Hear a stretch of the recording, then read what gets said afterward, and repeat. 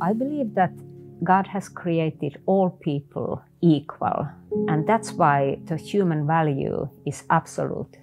It is the same in each person.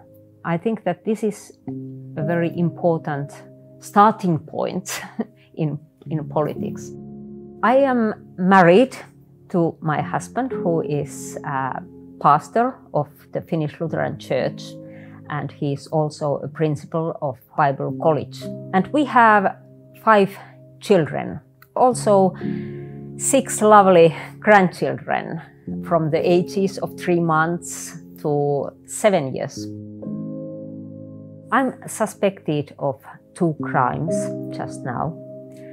And the first one was a Twitter case that was at that time aimed and directed to the leadership of my church.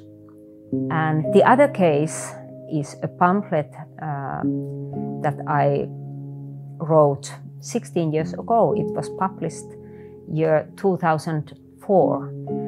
And it is a booklet about sexual ethics, about marriage between man and woman.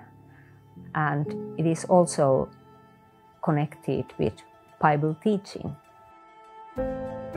This is a case that is about our freedom to express our faith, our convictions, our freedom to voice opinions in the public square without fear of censorship and certainly without fear of police investigation. This kind of police investigation tends to have a chilling effect in our society, so that some people are afraid to use their freedoms to teach what Bible says or practice their faith. I want to defend also the rights of other people to express their faith and also to use the freedom of speech. International law, as well as Finland's own constitution, robustly protects freedom of religion and freedom of expression.